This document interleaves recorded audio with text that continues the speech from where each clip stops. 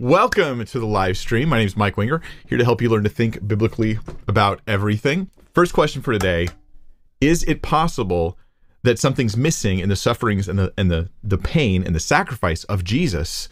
Colossians 1:24 says that something is, quote, lacking in the afflictions of Christ. Some people say this verse teaches Paul is going to suffer for the salvation of others. Can we help pay for other people's sins? That's the question. Now, this is kind of connected to the Roman Catholic doctrine of the treasury of merit. This belief that there actually are people who are out there, saints, like they're ones who have more than enough good works in their life to merit their own salvation. They take the blood of Jesus plus the things that they've done, and this is what gets them into heaven, right? Initial forgiveness, but final justification, that comes with their works added to what Jesus did. And so then you die, you avoid purgatory, or you finish dealing with purgatory, you get into heaven, you're officially a saint according to the Catholic Church. And then we have these works that you've done that have helped pay for the temporal punishments of other people's sins. And this is one of the verses I've heard used to support that. Let's look at the verse now together. Paul says here in Colossians 1:24, now I now rejoice in my sufferings for you. This is Paul saying he's suffering for them. Does that sound salvific? Like he's suffering? Well, read on. And fill up in my flesh what is lacking in the afflictions of Christ for the sake of his body, which is the church. This is standalone. This is a verse I've heard used by Roman Catholics to say, in even conversation, to say, hey, look, Paul himself is suffering for others. This connects to our doctrine of the treasury of merit. Let me briefly explain a little bit more about that treasury of merit thing, and then we'll talk about this verse in context and answer the question, does the Bible support the idea that you suffer for the payment of other people's sins, to expiate their sins might be a fancy way to put it. So in Roman Catholic doctrine, there are certain people who have, they've made it all the way to heaven, not just because they've died, because there's plenty of people who died who may still be in purgatory on Catholic doctrine, though many modern Roman Catholics treat purgatory like it's just an instantaneous thing. That's not the classic understanding of purgatory, and it's a little bit, it can in conflict with their doctrine of what saints are, what official saints are. At any rate, there are certain people who've sort of done enough good works. Their initial justification came through Jesus, but then their final justification, because they split salvation into those two categories, that came not only through the works of Jesus, but also through their own merits. Paul is a saint, right? Mother Teresa is, I believe, a saint, right? Put in the canonization status of saint. These people have done enough good merits to not only have themselves in heaven, but to have extra works that are then shoved into, like, think of it as a spiritual bank account, this treasury of merit. And the treasury of merit is used to help other people get out of purgatory and sort of get rid of the temporal punishment for their sin, so that they might get into ultimately heaven, God's presence.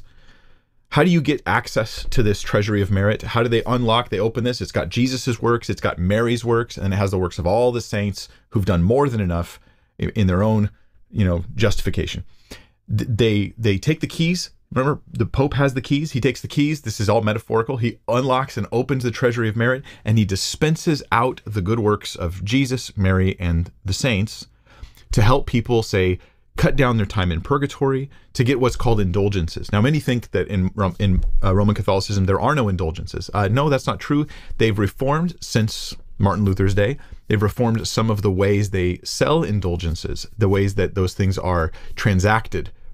But the indulgences themselves are still part of Catholic doctrine. Just Google Catechism of the Catholic Church, indulgences, and you'll see it's right there. This is modern teaching. That's what the treasury of merit does. The treasury of merit is like the spiritual currency that is used to help pay for the temporal punishments of people who are currently in purgatory. This is why at a Roman Catholic funeral, you're going to pray for the dead. This is the prayer for the dead is like, Lord, let them out of purgatory. This is part of the reason for the prayer for the dead. Let's get some indulgences for them. This verse is what's used to support that doctrine, at least by some Catholics. Okay, not every Catholic uses it, and some would probably say, no, I would never use that verse, but some have, and so let's address it, and let's find out, is Colossians talking about Paul paying for the sins of others in some sort of sacrificial sense, like the things he's suffering are paying for the things that others have done wrong. So biblically speaking, the background of this is that the sacrifice of Jesus is finished. We're going to look at Hebrews 10. As you guys are loading all your questions in, I'm going to take 10 questions today. This is the first one. Hebrews 10, verse 10 through 18. Let's read this to get an idea of the finality of the sacrifice of Jesus. Is there anything left to pay for sin? And the answer is going to be no. But let's look at the verse of Scripture to establish this. Because I'm going to argue that the Colossians passage is about suffering, not about sacrifice. It's about pain, but it is not about propitiation. It is not about expiation. It's not about those fancy words to mean paying for sin. It is about suffering, but not all suffering is payment for sin. When I stub my toe, I'm not paying for sin, even though I am suffering. There's a difference. So here in verse 10 of Hebrews 10, it says, "But by that will we have been sanctified through the offering of the body of Jesus Christ once for all." I've been sanctified once for all. Let's read on. There's a finality in what Jesus did for us. This is beautiful news. This is wonderful news. This does liberate you from the fear of paying for your sins after you die, if you're in Christ, if you truly know Jesus Christ. Verse 11 says, "And every priest stands ministering daily and offering repeatedly the same sacrifices which can never take away sins." This is a description of the Old Testament priest, the Old Covenant priest, who just always there's another sacrifice. Always there's more to do. Never ends. Morning sacrifices, evening sacrifices, feast sacrifices, people bringing different kinds of offerings, free will offerings and sin offerings and all sorts of different things. It never, ever ended. But this man, after Jesus, after he had offered one sacrifice for sins, forever sat down at the right hand of God. Now the parallel here is between standing and sitting. The priests stood. There was no sitting in the temple. Jesus, after he sacrificed, he sat down, meaning he's done. He's done. From that time, waiting till his enemies are made his footstool, for by one offering he has perfected forever those who are being sanctified. I'm still being sanctified. God's still working in my life to purify my life, my behavior, my obedience. I still deal with sin. I still deal with pride. I still deal with all those same issues. But I don't need to pay for my sins. I don't need to suffer to pay for my sins, to expiate my sins, to be cleansed in a salvific sense, in a sacrificial sense. There's none of that, because Jesus has perfected forever those who are even still being sanctified. But the Holy Spirit also witnesses to us. We read on. "For after he had said before," quoting the Old Testament, the Scripture, "This is the covenant that I will make with them after those days, says the Lord. I will put my laws into their hearts and into their minds. I will write them." Then he adds, "Their sins and their lawless deeds I will remember no more. Now where there is remission of these," remission of what? Sins and lawless deeds, "there is no longer an offering for sin." You catch that? There's nothing to add. You can't add anything more to what Jesus did. Paul could suffer all day long, and he would not be presenting an offering for sin in any way, shape, or form, because his suffering is not salvific, because Jesus finished that on the cross. In John 19:30, where Jesus says, "It is finished," on your screen there, this is the clear proclamation that it's done. What Jesus did on the cross, his death was enough to pay for every sin, all sin, period. Not just sins before you knew Jesus, not just sins that the day you got saved and baptized, not just the sins you did last week, but the sins you haven't even done yet. What Jesus did stands as the continual, ongoing solution to sins that have not even yet happened. Right? It's this one ultimate pillar of grace and forgiveness that we just look back to. We just look upon the cross, and there is enough grace for us today. Beautiful stuff. Beautiful stuff. So then what is going on when Paul says he's filling up what's lacking in the afflictions of Christ? What is this talking about? Well, here's where there's actually kind of a cool trail in Scripture to talk about this. In Acts 9, when we read about Paul getting saved, let me just give us a little bit of the backstory, right? For Paul, he's persecuting the church, he's attacking Christians, and he encounters Jesus. And there's something that Jesus then says to him that gives you context for what Paul's talking about in Colossians when he says, "I am suffering the afflictions, what's lacking in the afflictions of Christ." So Saul's breathing out threats. He's taking letters to go to synagogues in Damascus to find anyone there and bind them like in chains and ropes and bring them to Jerusalem to be prosecuted. Verse 3, as he journeyed, he came near Damascus, and suddenly a light shone around him from heaven. Then he fell to the ground and heard a voice saying to him, Saul, Saul, why are you persecuting me? Do you catch this? Jesus says, Saul, you're persecuting me, yet Saul's persecution of the church takes place after the resurrection and the ascension of Jesus. Jesus is not physically around. Who's Paul persecuting? Anybody who believes in Jesus, right? Verses 1 and 2.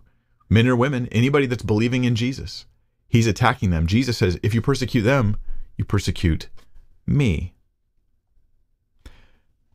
Who is the church scripturally?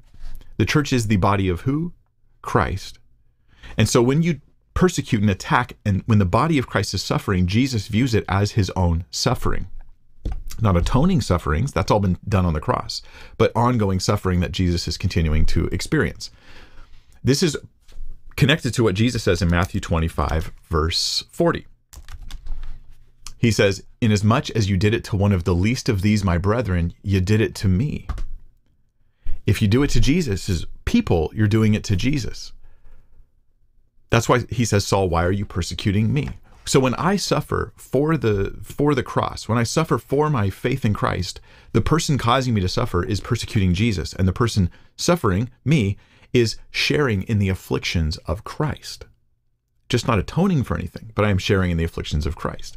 So this is also connected in Acts 9, the same chapter, same section where Paul's getting saved, where Jesus says to Ananias, this guy who's going to be sharing truth with Paul soon, he says, for I will show him, Paul, how many things he must suffer for my name's sake. Paul was persecuting Christians and therefore persecuting Jesus. But later, Paul would get saved and he would be the one getting persecuted in the name of Christ. So in Colossians, when Paul says, I'm filling up what's lacking in the afflictions of Christ, he is merely saying, I'm the one now suffering as the body of Christ, as I do evangelism. Let me share with you a bunch of verses from Colossians to support this, because context is king. Context will give us more details. So Colossians 1, verse 18. Okay, we're backing up a bit. Verse 18, speaking of Jesus, he is the head of the body, the church, who is the beginning from the firstborn from the dead, that in all things he may have the preeminence. In the context, Paul's already discussing how Jesus is the head and we're the body. When Jesus talks about Paul, it's persecuting him, it's because we're the body and Jesus is the head. Same concept here present in the text. In verse 20, it says, and by him to reconcile all things to himself, by him, whether things on earth or in heaven.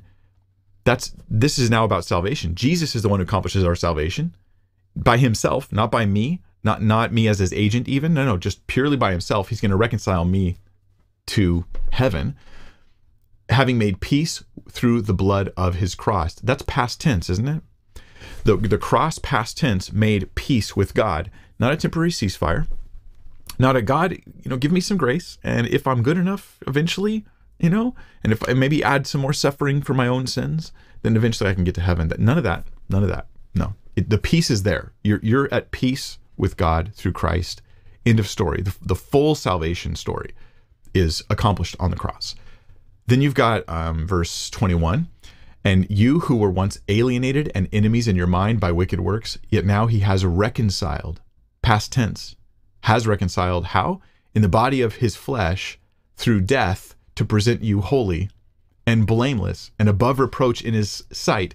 You get presented with all those qualities, holy, blameless, above reproach, if you just continue in the faith, if you're just a genuine believer. There's a genuineness to your faith. Powerful stuff. In verse 23, we have that statement that it's conditioned on true faith.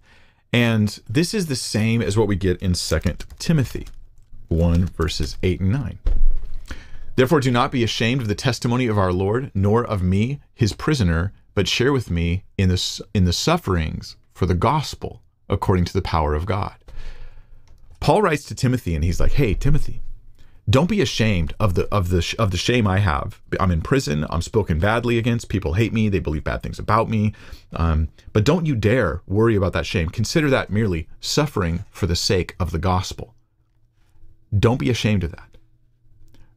Rejoice when you are persecuted for his name's sake, for great is your reward in heaven.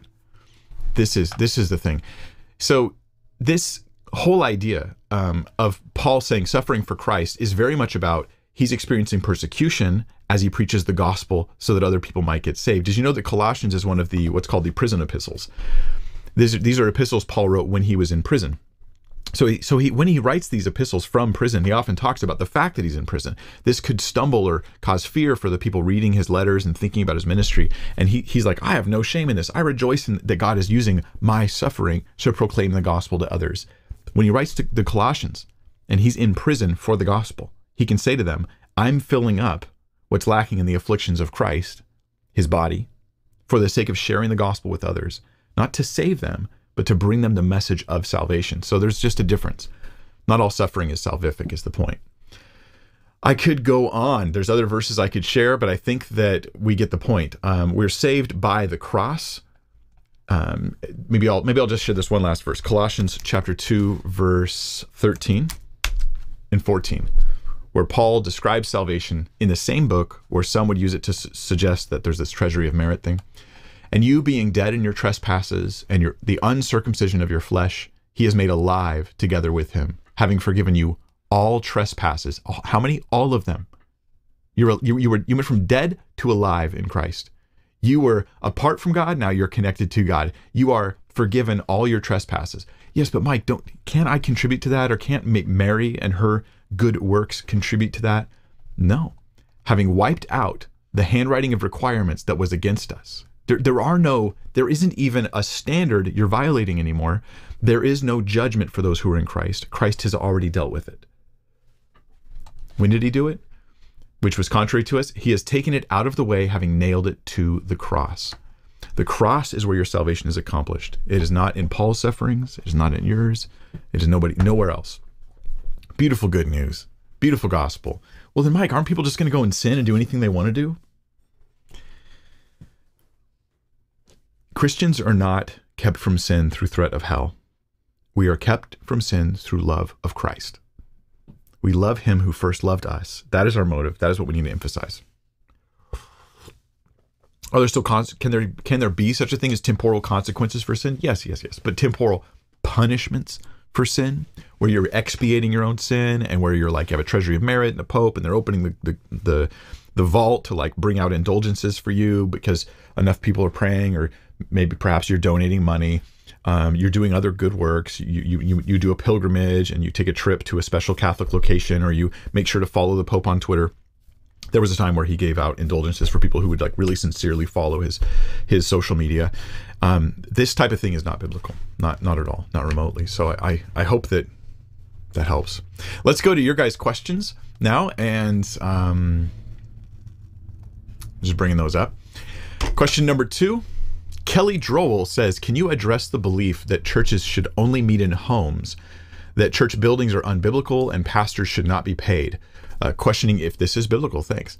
Yeah, there's a bunch of questions there. Let's try to tackle them one at a time. So there are many out there who are excited about home churches, and that is not a bad thing. I want to preface it by saying this. That is not a bad thing. And I'm not just being diplomatic here. It's not a bad thing to meet in homes and to say, I want to do like a home fellowship. I feel like the large churches, we have a tendency to show up and then leave, and we're anonymous and we're not involved and nobody knows me and I don't know them. And this does happen. Okay, it doesn't always happen. It's not like every large church is like that. They're not. And it's not like every family who goes to a large church is that disconnected. But it does happen, right? It does happen. So some people say, well, home churches are a solution. Well, they can be. They can be a solution. But I've also noticed this, and the people that I've known who were really committed to the home church movement, that embedded in that was often a bitterness and a jaded attitude towards anybody who wasn't meeting in a house. And it's not always the case, but it does happen. Okay. And it's this is just common, I think, to humans, is that we look and we go, I have a way of doing things that I really love. And so anybody who does it different, they must be wrong. And maybe they're wrong, and maybe they're doing something very bad in the way they do things different, but it is our tendency to overreact to things. I know this because I'm the same way. Okay, so I try to be aware of it. Like I have this little awareness, little alarm that goes off in my head. Is what they're doing wrong, or am I just not used to that? Yeah, there are no rules in Scripture about the size of your building. There just aren't. And the early church in Acts, they met in homes. That's true. They met house to house, they were meeting. But we also have events where they're meeting in larger locations. So in the upper room, in the beginning of Acts, when the Holy Spirit comes, which you would say must have been a great meeting and a great place to be at least that day, there's over 100 people, 130 people or whatever crammed into this one room.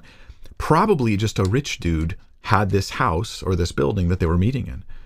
The early church met in those types of homes. And when the church is under persecution, it does continue to meet in homes. That's of necessity when persecution is happening. But they would also speak at the temple in the book of Acts. There were also gatherings at the temple. You don't get a more religious building than the temple and the courtyard and all these large areas. Jesus himself had gatherings where they would meet on a hillside. And you go, well, there wasn't a building. And I think we're just being pedantic here. He had massive Christian gatherings, right, where he's preaching the gospel, he's healing the sick, and he's got feeding 5,000 people. Those things obviously are not off limits. The question is not the size of your church. The question then will be the health of your church. Not the building size, but the health of the people, the body of Christ that's there. And realizing that every size church has potential setbacks. The big churches, things tend to be shallow. They're not always, but they tend towards shallowness. They tend towards people who aren't really connected to the body of Christ. They tend towards neglecting the gifts of the people in the body because you have 400 people, 1,000 people sitting under just a handful of ministers, so that most of the people have sort of dormant gifts. They're not really exercising those gifts. Those are things that happen. There's other problems too, money and power and abuses. Those things can come alongside large organizational churches. Small home churches have problems too. And the problems of cliques, of having certain people that are power hungry, just because you're only over like a church with like 8 people, it doesn't mean you're not a megalomaniac. And so I've seen that happen too, where people get a little off the rails. And maybe because the church is so small, there aren't enough people to really hold leaders accountable. That, I'm not saying that always happens. There's just potential shortcomings in every size church. I think that we need to be aware of that. There's no solution to these problems that's just going to fix. We're always going to have human issues that show up in any organizational style for a church, in any governmental style of how many elders you have, and all that kind of. There's always going to be things that pop up and you have to deal with. So yeah, we overreact if we just say small, only meet in homes. Pastors should not be paid is another statement that you have there, Kelly, that you've heard. So pastors should not be paid. Scripture actually says the opposite about this. It doesn't say the total opposite. Here's the balance. Scripture says, and I'm going to move kind of quick for the sake of time here because it's just question number 2. But Scripture says that we should in fact be paying people who are working, doing work for ministry. But it also says that those people can't be doing it for dishonest gain, and they should not be lovers of money. And so there's the balance, right? So paying your pastor a fair wage, depending on how much time, this is important, depending on how much time he spends doing ministry, that's entirely fair. Is he full-time doing ministry? Then he should probably get a full-time wage that just matches the congregation, the living situation of the people. If you're living in a city where people are basically poor, why are you living really rich and they're poor? That's not fair, I don't think. If you're living in a situation where people are more wealthy and they're better off and the cost of living where you live is a lot higher, that pastor should probably be paid more. That makes sense to me. I don't have a hard and fast rule. Those are just some of my own general ideas, but they should be paid. Let me give you a scripture on this.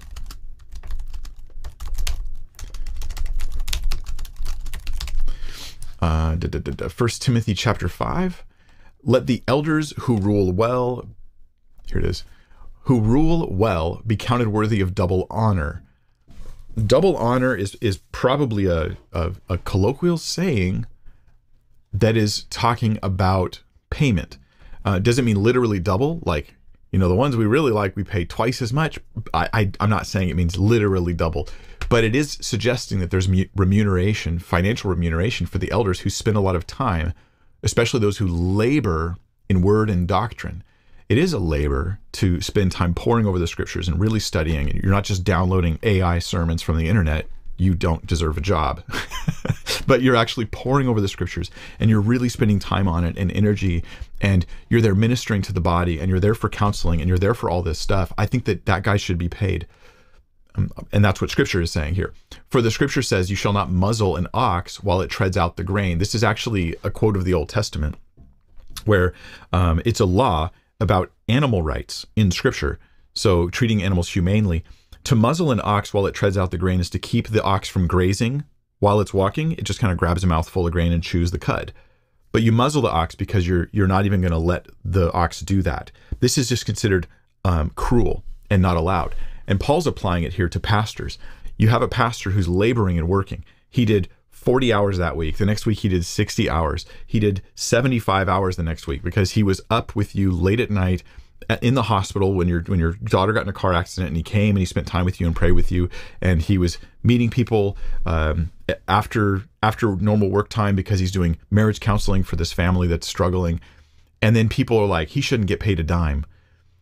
That's an extreme attitude to have, to think that people who are working full-time jobs, that's a job and you are working full-time or more, to think that you should do it for free and not get paid. The only thing this does is it causes pastors to not be able to be employed by the church. And so you can only ever have a part-time pastor. He's got to work full-time somewhere else to pay for his housing and his family and everything. And then he does ministry. And if he's really committed, he'll probably be pretty poor. That doesn't seem just. It's not biblical though, right? The laborer is worthy of his wages. That's the other quote. And the idea here is, yeah, you should pay people who work. This is just a rule of life. I don't hire somebody to do my lawn and then tell them, you should do this for free. That would be abuse on my part. I don't bring in a pastor and ask them to minister and serve the congregation full time, or even 20 hours a week, let's say 15 hours a week, every week, labor, and then think, and you deserve nothing for that. That would be cruel on my part. That would be cruel on my part. Now, I'm not employed by any church, guys. I'm not saying this to secure my own paycheck or wages. My wages come through Bible Thinker, the ministry, and people who do freely offer to support it. But this is a little different. I don't think that you owe me money because you watch my YouTube videos. I'm not doing local church ministry. I have a much different kind of ministry. I don't think it's the same things relate. All right. You should be paying your local pastors who minister and serve in the congregation, and they rule well. They're good at what they're doing. They're serving God well. They deserve to be paid, and they deserve to be paid fairly. If they're doing it to get rich, that is an evil sin in the eyes of God. If you pay them to make them wealthy, you motivate people into ministry through money. So you shouldn't be overpaying leaders either. There's a danger there as well. So the labor is worthy of his wages. That's what the text says. Let's see if I think it's 1 Peter 5 is the other verse I'd share on this. The elders who are among you, I exhort, I who am a fellow elder and a witness of the sufferings of Christ, and also a partaker of the glory that will be revealed. That's such a cool thing to think about. Just stop and think about that. Shepherd the flock of God, which is among you, serving as overseers. I love that even though you're in charge, you're serving. Your power is to serve. It's beautiful. Not by compulsion, but willingly, not for dishonest gain, but eagerly. Dishonest gain would be somebody who is putting on any kind of pretense in ministry, doing any kind of fakery in their ministry, doing any kind of manipulation in their ministry to get people to give more money, perhaps, because they're seeking to bring in more funds, because then they can have their wages go up. That's something that God will judge. There's a balance there. Yeah. All right, I'll move on to Phil Agape's question, number 3. Mike, how would you convey that we are not worthy of salvation, but we still have worth to God? Thank you for your ministry. How would I convey that? So in Jonah, in the book of Jonah, we know the story. Jonah goes out to Nineveh. A lot of people don't realize how bad Nineveh was. Nineveh had done some horrible, horrible things historically to the Israelites. Jonah had personal reasons to like, he knew the people and stories of all the horrible stuff that they'd done. So Jonah gets called to go out there and reach out to Nineveh. Jonah doesn't care about the Ninevites the way that God does. God cares about them a lot. Here in verse 11 of Jonah chapter 4, after everything happens, the whole story, you guys know the story. It says, and should I not pity Nineveh, that great city? God pities Nineveh, that great city. Is it great morally? No. It's great in that there's a lot of people there. God values those people. It's a large city, lots of people. in which are more than 120,000 persons who cannot discern between their right hand and their left hand, and much livestock. These, I think, is talking, I'm inclined to think it's talking here about children. The issue, though, is that they have this value. Here's kids who, by any standard, any Christian standard, have fallen sinful nature. Yet they still have this value before God, where he cares for them. He pities them. He loves them. I think that we should see that as value, but they're not worthy, like they can earn their own salvation. There's still sin just invading and pervading every human. I think that we see that that's kind of how God treats us. There's a sense in which we're worthless, and that is in the sense of presenting myself as righteous, earning my own forgiveness, earning my salvation, trying to stand before God and say, I don't deserve to be judged. I have no value there. I have nothing to present. I'm spiritually, morally in debt. But I am made in the image of God. I am created in God's very image, and there's great value that's there in every person for that reason. It's just not a moral value that can be exchanged for salvation. Does that make sense? There's different kinds of value. So I look at somebody like, you could use the ultimate example everybody seems to agree on is Adolf Hitler. Horrible, horrible human being. The fact that he died without, to my knowledge, without repenting and putting his trust in Christ is still a tragedy. He had to, will suffer judgment for his sins and punishment for all he did, but it's still sad that someone made in the image of God did such wicked things and then went that route. But he deserves it, but it's still a tragedy. This is where God even himself says, I have no pleasure in the death of the wicked. Why wouldn't, that's a text of scripture that says that. Why would God have no pleasure in the death of the wicked, but would rather them turn and live? It's because they do have value, just not more like currency of righteousness that they can give. I hope that explains. That's my understanding of it, you guys. I hope that people can work through this, because some of the rhetoric that we get, especially from the Calvinist side, can present people as though they are, in fact, without value. Another example of this, though, in Scripture, I say some of the rhetoric, catch, I'm not saying Calvinism teaches that people have no value. That's not what I'm saying. I'm saying some of the rhetoric that's on that side can come across that way. But another verse for this would be God's laws about murder, right? So here, long after the fall of man, some would try to say we lost God's image in the fall. I think most Christians would not say that. But long after the fall of man, we have God giving the law to Israel, and he says, you shall not murder, right? In fact, this is even something that comes before the law, something that comes in the time of Noah. So the rules that God gives sort of Noah right after the ark stuff, and he's like, hey, if a man murders another man, his life will be taken, right? Because why? Because man has value. You don't have to look at the guy and go, is he saved? Then he has value. Or is he a pagan? Then he doesn't have value. It doesn't matter. You murder somebody. You have murdered a person made in the image of God. They have immense value. You kill a cow and eat it. That is not the same as doing that to a person, because our value is there. I hope that makes sense. This is one of the great contributions to the world that Christianity has brought culturally, is this idea of human value, that humans have incredible intrinsic value, being made in God's image. We're fallen, we're sinful, we have incredible moral debt before God that we need grace for, but our value is still there. We have amazing value. That is not the case in other worldviews. I was just reading an article about the Hindu caste system and how they just genuinely view some people as of lower value, part of their karmic understanding of reincarnation and all that. And it's all wrong, but it treats certain humans as like the Dalai, the untouchables. It's like, is it even worth educating you people?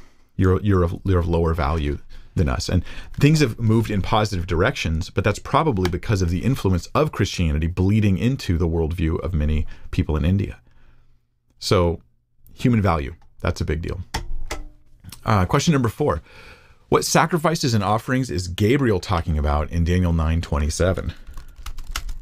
Let's look at Daniel 9:27. And if you guys haven't checked it out, I encourage you, please check out, and if you're up for it, share my video on Benny Hinn. I did one big video called like Benny Hinn 30 Years of Spiritual Deception. And that video, I would like to see it continue getting traction, because as long as his ministry is still alive, then I want, hopefully that video still be shared. There's people being hurt all the time. And if we can help make people aware of not only that Benny Hinn is like a bad guy, but what's wrong with his ministry, the specific details. You see what's wrong with his ministry. If people start to see that, then they'll get eyes to see it, and they'll see it all over the place. They'll see it when they look at other people's ministries. They'll look at Kenneth Copeland and go, oh, you're like of the same cloth. They'll look at others doing the same thing. And then as that awareness pervades culture, pervades even Christian cultures, like in South Africa, where they desperately need to know this stuff, they'll start to realize that their local pastor has been going down that same route. And then they'll be endorsing and supporting more biblical and more godly leaders. I really feel it will have a big impact in a big way. So I hope that stuff gets shared. All right, Daniel 9:27. This is deep in prophecy here. Deep in prophecy here. It says, then he shall confirm a covenant with many for 1 week. But in the middle of the week, he shall bring an end to sacrifice and offering, and on the wing of abominations shall be one who makes desolate, even the consummation which is determined, until the consummation which is determined is poured out on the desolate. Okay, this is a Q&A, so I'm gonna shortcut the explanation here. I take a premillennial view of end time events, meaning that I think Jesus is going to be reigning on the earth for 1,000 years, and that event has not yet happened. Before that time, there is a tribulation that does take place. I do think that is the biblical view. I could be wrong. I will link below a video I have on, I think it's 5 different Christian views of the end times, where I go through 5 very different perspectives. I have that progressive dispensational premill view. Yeah, that's complicated. But basically, 1,000 years is coming. Most of you probably are in this camp, at least the majority, I think. So I don't need to explain it in too much detail. This I take is talking about that tribulation period, right? This Antichrist tribulation period. Then he shall confirm a covenant with many for 1 week. But in the middle of the week, that 7-year period, that 1 week is a 7-year period. I could explain why, but that's another video for much longer. But that the days are years and the weeks are weeks of years in Daniel. I think that much is very clear.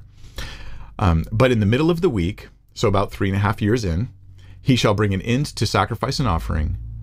And what is that about? That's your question. So I would view it this way, my short answer. In the 7-year tribulation time, there is a rebuilding of the temple in Israel. That's why a lot of people are talking about the Red Heifer and the Temple Institute in Israel. They're like, is this end times? Maybe it is. I don't know. I don't indulge in as much speculation as many do because I've been burned before. It'll happen in God's timing. I don't make assumptions about that stuff, but I do think it'll happen. I think that there will be that temple rebuilt in Jerusalem, and then sacrifices will start taking place. This temple, however, if my understanding of eschatology is right, is not a temple done in honor of God, so that it is actually ends up being kind of not the great thing that a lot of people think it is. So the sacrifices that are taking place there come because of a treaty made with the Antichrist, they're basically saying, hey, you let us do our thing and we'll give you support. And he's like, yep, you got your deal. But partway through this time, 3.5 years in, he cuts off their sacrifices. He won't allow them to exercise this stuff in the temple, and he starts persecuting the Jews and all sorts of people. It just starts getting real bad. This is the part that people in my camp would call the Great Tribulation. I hold this stuff a bit loosely, meaning that I'm 100% sure the Bible's right. I'm not 100% sure I'm right about the Bible on the topic of eschatology and second coming events that surround the second coming. I mean, Jesus is coming back, that's 100%, but everything else I'm saying here, I hold a little bit loosely. So this you could connect to the Great Tribulation stuff that Jesus talks about in the Gospels. You could also connect it to Revelation that talks about this like about 3.5 year period. And it all sort of interconnects and in a way that to me is pretty impressive. And some would say it doesn't connect as well as you think, Mike. Maybe they're right. But that would be my view. The sacrifice and offering here is probably talking about renewed sacrifices at a rebuilt, new temple in Israel that'll be ultimately temporary during the end times event. Maybe it'll happen in my life. Maybe it will happen many years from now, long after everybody's forgotten that I ever existed. Possibly. I don't know. God knows. All right, question number 5. Anonymous question. Do you think the warning in James 3:1 has implications for evangelism? I think all Christians should be ready to share their testimony when asked, 1 Peter 3:15, but not all should street preach. What an interesting set of ideas you put out right there. I'm really interested in this. Okay, so let's look at James 3:1 and ask first, is this about evangelism? My brethren, let not many of you become teachers, knowing that we shall receive stricter judgment. Then it goes on with a warning about just speech in general. We all stumble in many things. If anyone does not stumble in word, he's a perfect man, also able to bridle the whole body. Indeed, we put bits in horses' mouths that they may obey us, and we turn their whole body. Just talking about the power of like a small thing in the mouth to control the whole mouth. The ship is controlled. So even the tongue, like this is a good word for us today. I'm going to keep reading because it's a really good word for all of us on social media, myself included. Look also at ships, although they are so large and are driven by fierce winds, they are turned by a very small rudder, wherever the pilot desires. Even so, the tongue is a little member and boasts great things. Now he gives an analogy of this. See how great a forest a little fire kindles. And the tongue is a fire, a world of iniquity. The tongue is so set among our members that it defiles the whole body.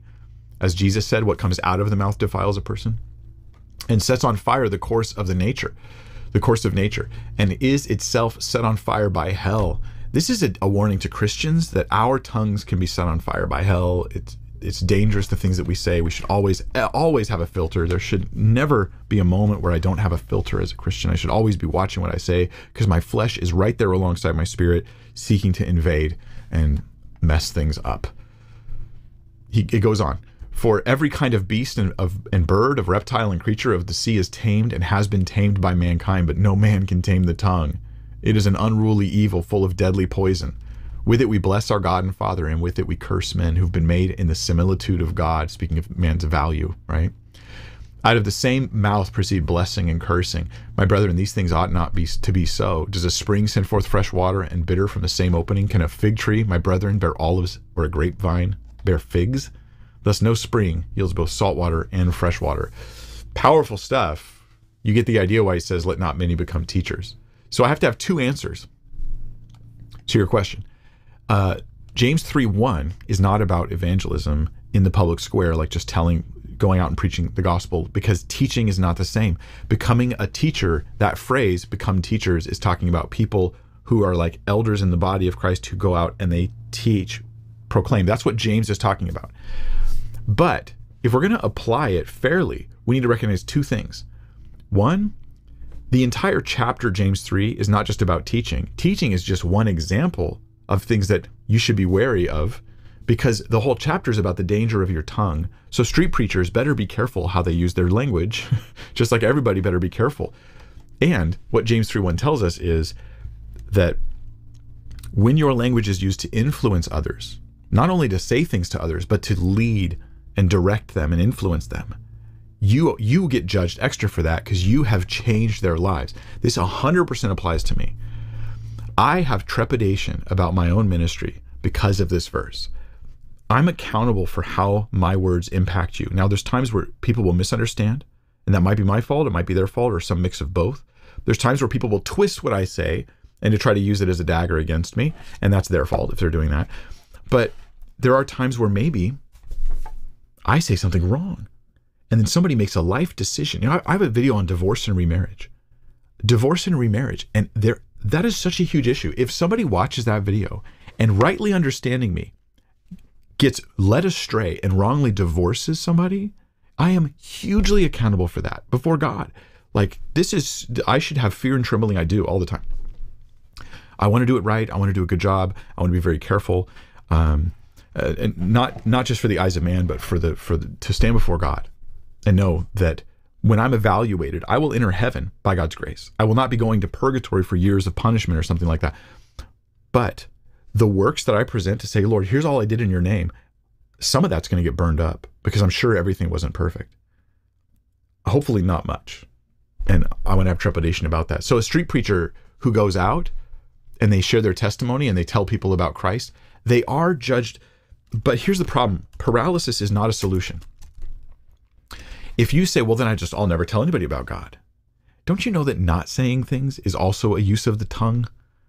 So that never telling anyone about Jesus is also a problem. If I see my friend falling and failing, and I think, I want to tell him in the name of God, like, don't do that. That is against God. But I won't say it, because what if I get it wrong? Mike said I might be judged strictly for what I say.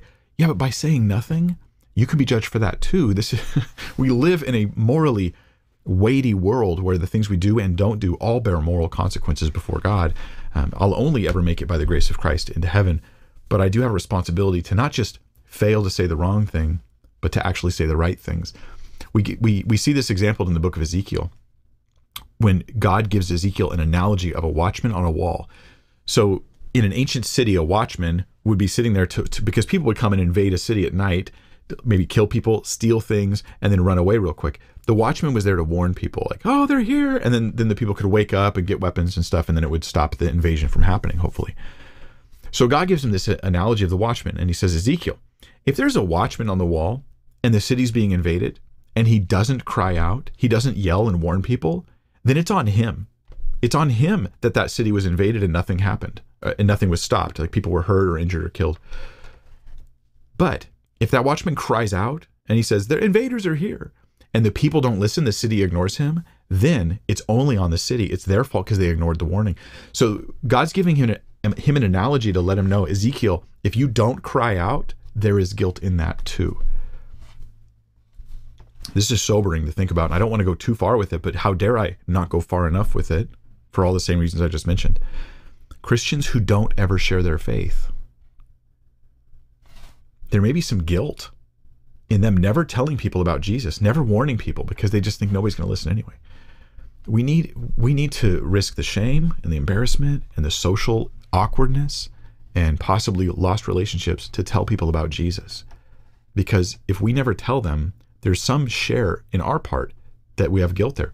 Now, it's not like the watchman on the wall analogy is not perfect for this, because a watchman is the only person who can warn them of the impending doom.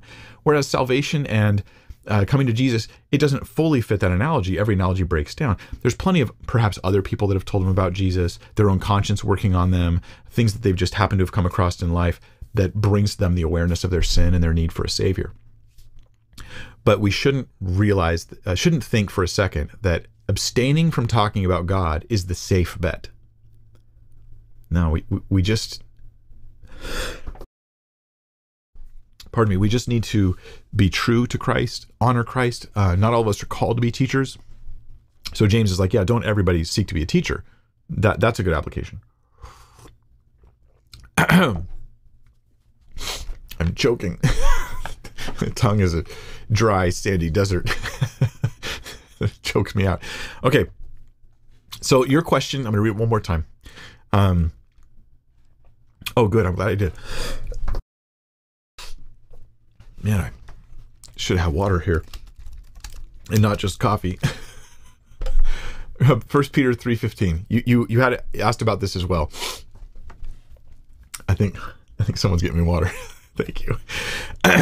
I always have water in front of me, and today I forgot. So you said, I think all Christians should be ready to share their testimony when asked, 1 Peter 3:15, but not all should street preach. That's this verse right here. Thank you, pretty lady. That was my wife. Oh, what a blessing. So, but sanctify the Lord God in your hearts, and always be ready to give a defense to everyone who asks you a reason for the hope that is in you with meekness and fear. This verse is often misunderstood to be basically a witnessing verse or an apologetics verse. I think it could apply. You could apply it to those things. But sanctifying the Lord God in your heart has to do with your entire life being in obedience to Christ. This is your whole witness. The way you treat your family, the way you treat your friends, your actual godliness in practical living. It's all of that, including the way you talk about God, the way you tell people. So let me read it to you in context. Sanctify God in your hearts, and always be ready to give a defense. That is an answer, right? Not just a verbal answer, but a defense to everyone who asks you a reason for the hope that is in you with meekness and fear. I'm to be able to give this is why I believe, but also look at my life. Look at how my life exhibits the reality of Christianity through the way I live. It's that too. It's both. Having a good conscience, that when they defame you as evildoers, those who revile your good conduct in Christ may be ashamed. So your conduct, not just your verbal explanations of the gospel, they're being talked about there in that verse. There's more that can be said about it. I just think sometimes we miss the multiple applications of 1 Peter 3:15. Should all Christians street preach? No, I don't think we have all the call to street preach. Should no Christian street preach? No, we would obviously be abandoning something if nobody's doing it. Just like not all Christians need to teach, but we need teaching Christians. But all Christians should proclaim Christ. That's part of what it means to be a Christian. How many people do you do it to, and what level, on what stage? That's open for each one. Number 6. Green is great has a question. In Numbers 19, can you explain if and how the ashes from the red heifer point to Jesus? And you say especially verses 6, 9 through 10, and 11 through 13. Let's just look at that chapter and we'll think about it together. Now the Lord spoke to Moses and Aaron, saying, "This is the ordinance of the law which the Lord has commanded, saying, Speak to the children of Israel, that they bring to you a red heifer without blemish, in which there is no defect, and on which a yoke has never come. You shall give it to Eleazar the priest, that he may take it outside the camp, and it shall be slaughtered before him. And Eleazar the priest shall take some of the blood with his finger, scroll down, and sprinkle some of the blood 7 times directly in front of the tabernacle of meeting. Then the heifer shall be burned in his sight. Its hide, its flesh, its blood, and its offal shall be burned." Everything. So it's the whole thing. "And the priest shall take cedar wood and hyssop and scarlet and cast them into the midst of the fire, burning the heifer. Then the priest shall wash his clothes, and he shall bathe in water. And afterward he shall come into the camp, and the priest shall be unclean until the evening. And the one who burns it shall wash his clothes in water, bathe in water, and shall be unclean until evening. Then a man who's clean," it's kind of neat stuff when you think about the procedure of this. "Then a man who is clean shall gather up the ashes of the heifer and store them outside the camp in a clean place, and they shall be kept for the congregation of the children of Israel for the water of purification. It is for purifying from sin. And the one who gathers the ashes of the heifer shall wash his clothes and be unclean until evening. It shall be a statute forever to the children of Israel and to the stranger who dwells among them." Then you also mentioned all the way up through verse 13. "He who touches the dead body of anyone shall be unclean 7 days. And here's a procedure of how you'll use this water from these ashes. He shall purify himself with the water on the 3rd day and on the 7th day, then he will be clean. But if he does not purify himself on the 3rd day and on the 7th day, he will not be clean." Okay, so it's a procedure of how to go from being unclean to clean. Verse 13, "Whoever touches the body of anyone who has died and does not purify himself defiles the tabernacle of the Lord. That person shall be cut off from Israel. He shall be unclean because the water of purification was not sprinkled on him. His uncleanness is still on him." And it goes on. So your question is, can you explain if and how the ashes from the red heifer point to Jesus? Yeah, so the ashes here, okay, the red heifer, special animal, is taking kind of a one-of-a-kind rare animal. Okay, I think that this speaks to Jesus as being the one and only begotten Son, him being the unique one. Okay, I could build a longer case for this. I have a series called Finding Jesus, How to Find Jesus in the Old Testament. I'll link it below. You guys can check it out. There's amazing stuff. I go through the 5 sacrifices in Leviticus and talk about how each picture Jesus. It blows my mind. It's beautiful. It's not my ingenuity here. It's God's ingenuity. It's just so cool seeing that in the scripture. So I'll link that below. You guys can check it out. The series, How to Find Jesus in the Old Testament. So briefly though, I think that the uniqueness of the animal speaks to the uniqueness of Jesus, the one and only Son of God. He's one among many who's different. He's different. Then it has to be without blemish, the red heifer, without blemish or spot, nothing, no defect, nothing wrong with it. That speaks to the holiness of Jesus, that he lived a perfect life to be our sacrifice.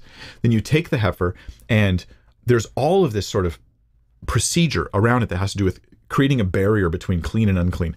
So unclean things can touch the heifer. Let me reword this, put this a different way. You gather the heifer, bring it outside the camp, and they're outside the camp of the people, far distant from the people, just as Jesus dies outside the camp, so to speak. There the heifer is slaughtered and killed. Then he's brought, but he's ceremonially burned. The whole heifer is destroyed and burned, fully consumed, a full burnt offering, just as Jesus offered his entire self, his entire life for us. The ashes of this are then brought in and added to water that they might be used to wash people, so that Jesus' sacrifice, what he did for us, his death for us, is then symbolized, combined with the idea of baptism, in the reception of what Christ has done for us. So the ashes, the full sacrifice of Jesus, combined with then our faith and trust in him, symbolized in baptism, is connected, I think, to that. You've got the clean and unclean dynamic, where you deal with the heifer, but then you're unclean for the end of the day. You have a clean guy who gathers the ashes, he takes them, puts them outside, but then he's unclean till the end of the day. You have all these things where it's just every bit of uncleanness cannot touch this heifer. Catch this? Every bit of uncleanness cannot touch the heifer, so that one day the unclean can touch the heifer and become clean. That's kind of like Jesus, right? Every bit of sin, every bit of carnality, of compromise, of any kind of sin issue didn't touch Jesus. He was tempted in all ways as we are, yet without sin, so that then sinners can come to him and become clean and become cleansed.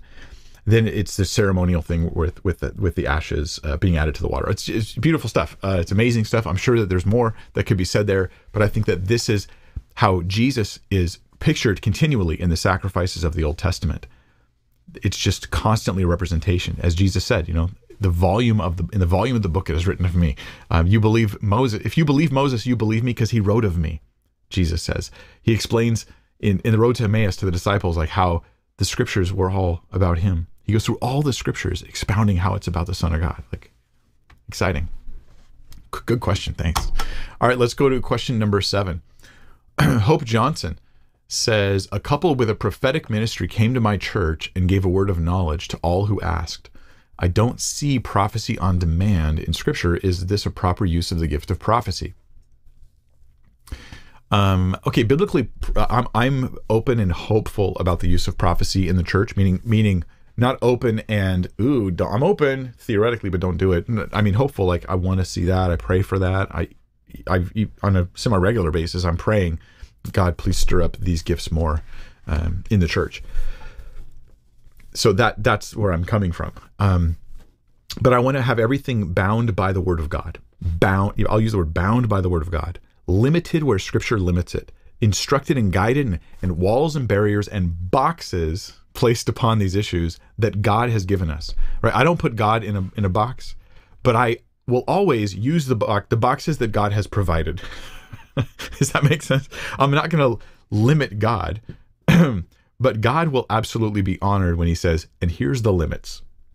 And so when prophecy happens, there are limits. There are rules about it. So 2 or 3 at the most, and let the others judge.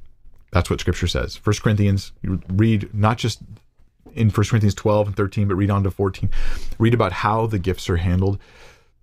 If somebody comes and a couple with a prophetic ministry came to my church, first off, I would like to know if they're not from my church, they have no sort of credibility that's through us really knowing them. They have a prophetic ministry. I'd like to know a little bit about their prophetic ministry. I'd like to see if it's legitimate, see if it's real, see how solid it is. And I hope that your pastor does the diligence before inviting someone like that. But when they do come and they offer a prophetic word, here's how it's supposed to happen. In fact, I should really just read the text of Scripture to you. Let's just go to it. We'll do that.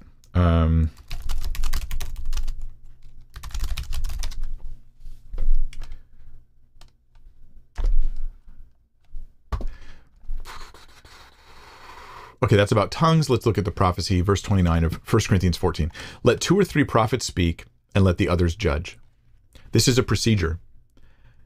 When they come and they say, here's a prophetic word, you then stop and you evaluate it, and in particular, leaning on the leaders, the elders, those who are sort of like confirmed, they know the word, they're trustworthy.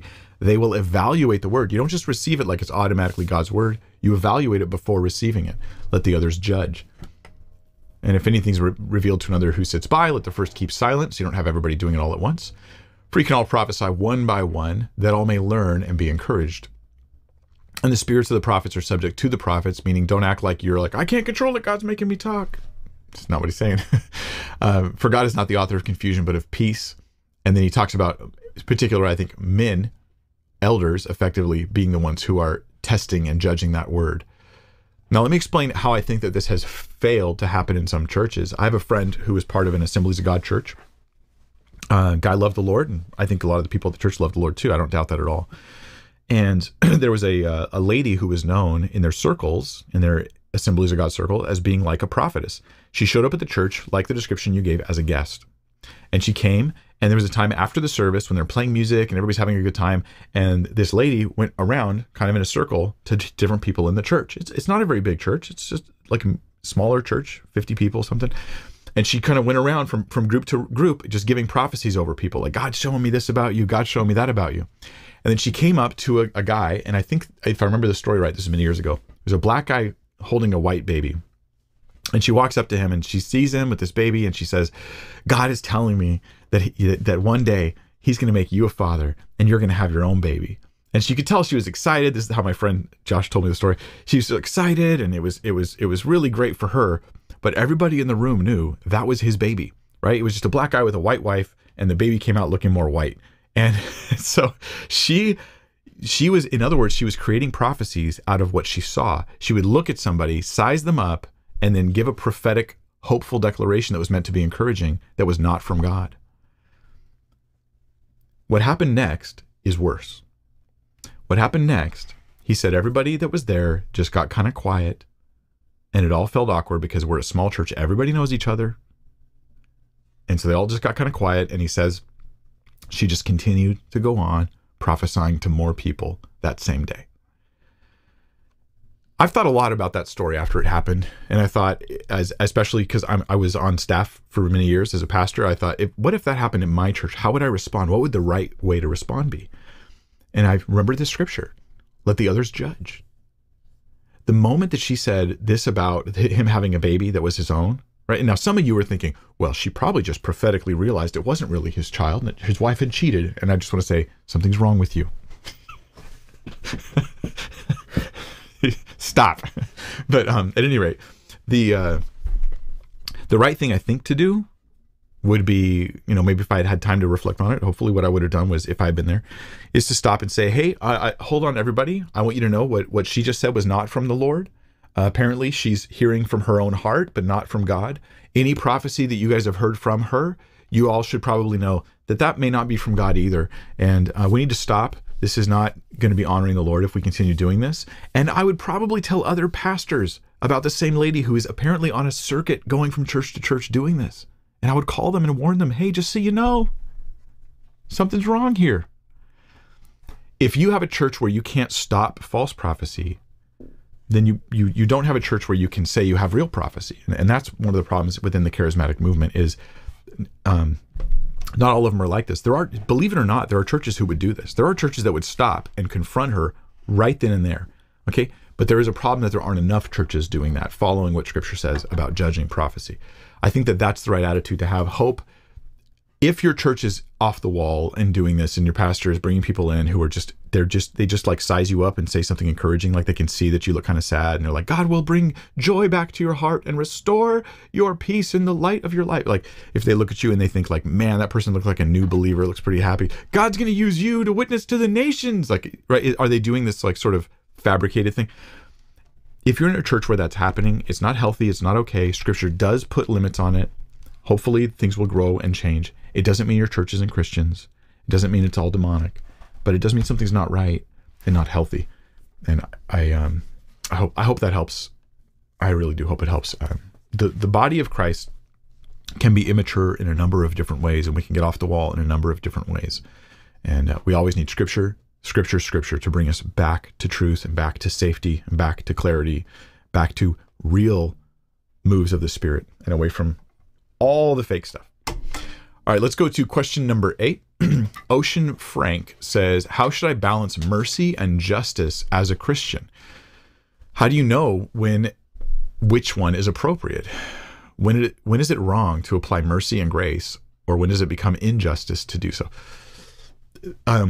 So Ocean Frank, that's a super tough question, because I can imagine the scenarios in life where this becomes a challenge. Your neighbor always does things to irritate you. Sounds like a mercy grace situation. Your pastor has been preaching false doctrine and is getting weirder and weirder every week.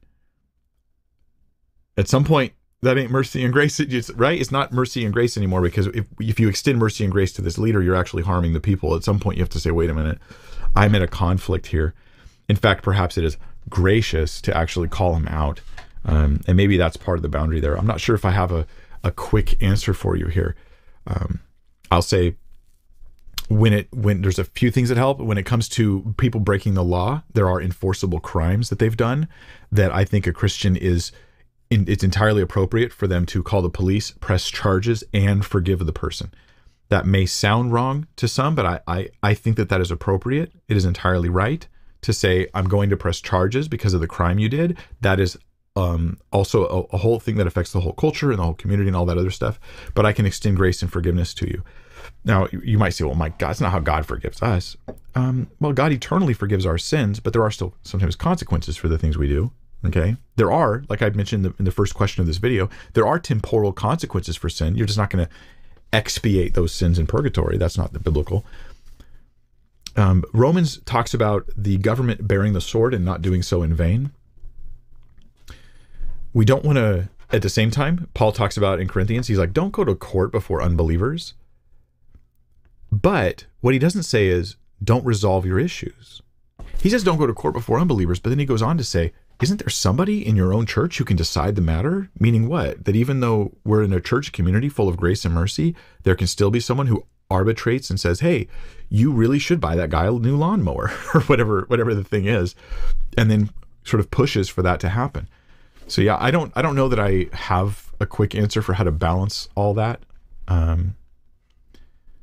We always offer eternal mercy, but there are times where we call for temporal justice, and those don't have to be in conflict. You can do both of them at the same time, even. And I pray God gives you wisdom on how to handle the different situations. I don't have a quick and easy like a rule of thumb where you say, ask this question and then you know what to do. That's a tough one. Melissa Dickinson says, how were records kept and passed down before Moses? How did Moses write about Abram? So there's a couple answers to this that I'm aware of. Okay, I'm not an ancient historian. They could give you a lot more details on this than I possibly could. But the things that I have learned over time are one, that there's most writings from history have been lost. And so Moses could have probably, in fact, definitely had access to things that we don't have access to, written things. That's the case. So I don't know if that includes writings about Abraham or not. I really don't know.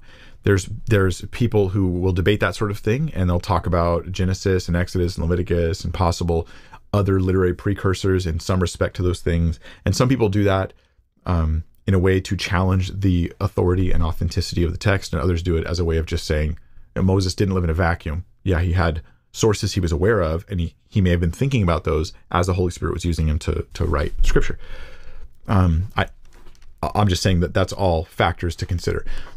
But oral tradition is another aspect of this. We live in a written culture. We don't really live in an oral like history culture. And so we emphasize writing, but let me give you an example of how good people's memories are when you live in a culture that is based upon remembering and retelling the same stories. It's incredibly good. Like they even have these people they call like the guarantors of tradition, or the guarantors of tradition.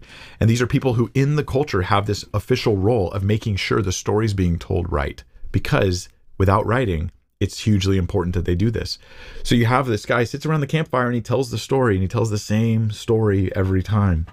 And these people have heard it for years, some of them many years. Maybe they're the ones who are going to start telling the story soon. And the others around there are there to check. No, it was 3, not 4. And they can actually affirm and make sure that the stuff gets told just right. Oral tradition is very strong, and things can change in oral tradition, but it's not the telephone game.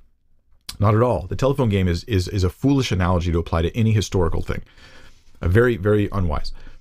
The telephone game is what scoffers say to try to lower the IQ of people thinking about history. I don't know what else to say. It's not how it works. Okay, I played the telephone game many times as a youth pastor.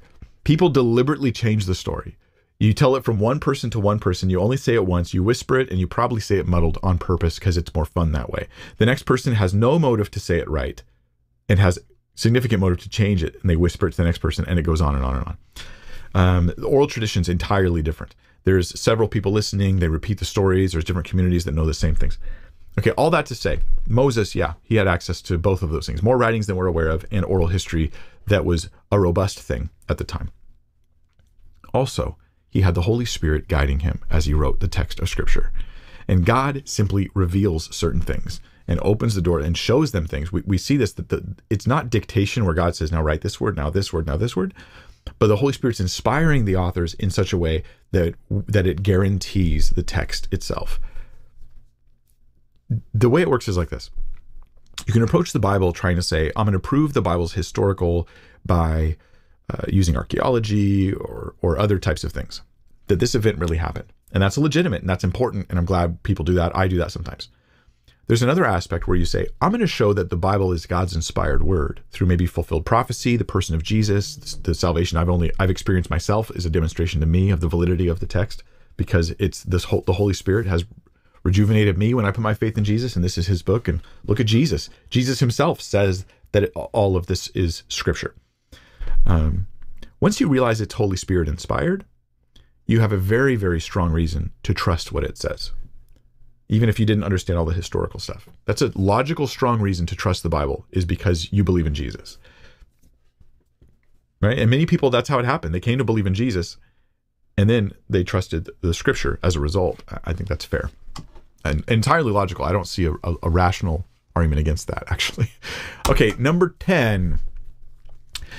Anonymous question here says, I'm struggling to understand how we can understand Jesus dying on the cross for our sins personally when it was 2,000 years ago. I'm in the Bible and in prayer all the time, but still have no peace or assurance. I hope my answer to you brings you some help. I'm not going to shoot so high as to solve all the problems that you have going on in your heart. But I'd like to give you a couple lifelines, okay? Some things you can go, hey, I'm not fixed, but this is something that's helpful. This is something that makes me a little better. I hope at least to do that, okay? So I want to set your expectations low, but because our hearts are like this. And you're talking about peace and assurance. Those are internal sensations that are important, very important, and that God, I think, wants you to have. But I can talk about the things that help provide that, but I can't make it happen in your heart. So I hope this helps.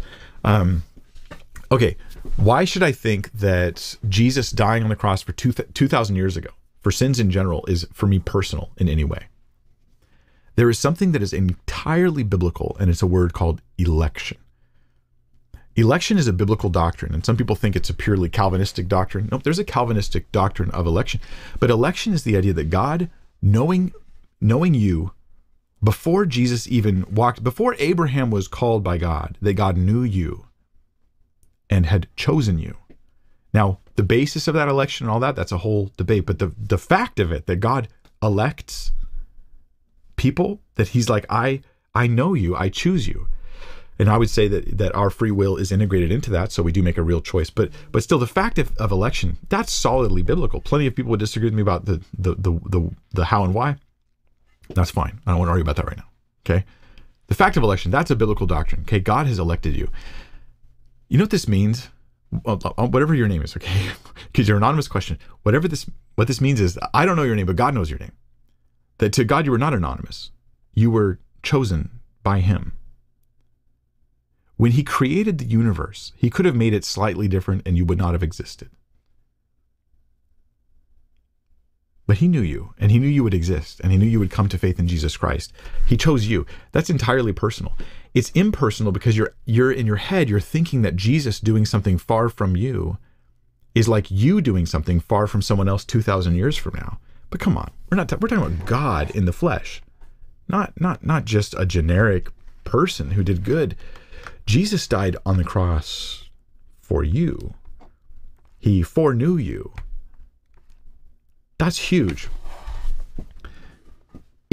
If you had been one of the 12 disciples, if you had been John, who was walking with Jesus and then seeing Jesus getting crucified, and then Jesus appears to you afterwards and shows himself, see, I'm alive. It would not be more personal than it is right now with Jesus 2,000 years ago dying. If you had been one of the people in the book of Acts upon whom the Holy Spirit fell, it would not be more personal and individual, your salvation, than it is right now, 2,000 years later. That's just in your head. That's not, the biblical doctrine is solid, okay? God knows you. He's called you. He's chosen you. And if he saved you, he has individually filled you with his Spirit. That's personal. That's individual, okay? You individually get filled with the Holy Spirit when you put your faith and trust in Christ. That is incredibly deeply personal. There's nothing impersonal about salvation that happened 2,000 years ago. Absolutely nothing. Do you know that Hebrews says that Jesus ever lives? Let me read this because this will help you realize the presentness of the sacrifice of Christ.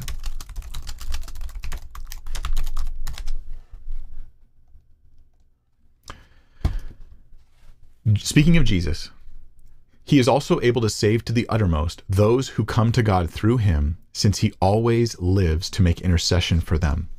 This intercession, people think of Jesus as praying for me. Jesus is praying for me. That's not what it's talking about.